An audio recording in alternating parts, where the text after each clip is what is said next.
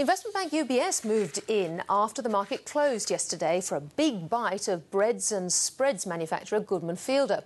It's been confirmed that Singapore-based Wilmar International, which already owns 5% of Goodman Fielder shares, was behind the raid.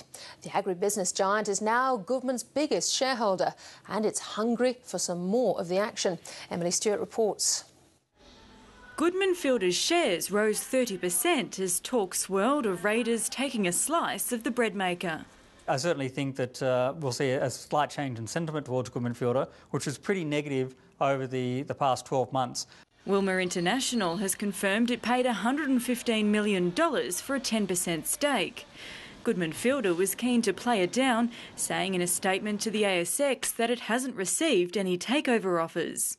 But Wilmar says it's still deciding whether to increase its shareholding.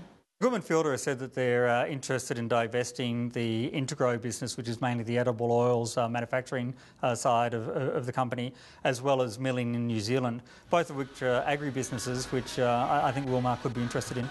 It's a tough market for Australian food manufacturers, and earlier this month Goodman Fielder posted a huge 77% drop in half-year results.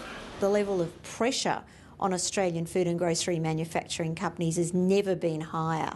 We're seeing significant profit downgrades from a number of people, and a lot of this is due to the downward pressure on margins that Coles and Woolworths have really put into the industry as a result of their price war. Wilmar is already a player in the Australian food market, paying $1.75 billion for sugar miller CSR in 2010.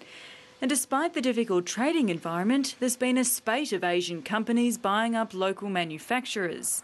I think there's a number of companies in the Asian space that do have money to spend. They see the Australian economy as reasonably solid. They take a very long-term view on their acquisitions. Australian fund managers tend to look on a shorter-term viewpoint.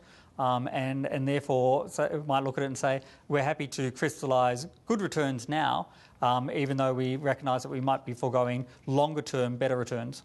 And with food manufacturers ripe for the picking, expect to see more Asian investors in the local market.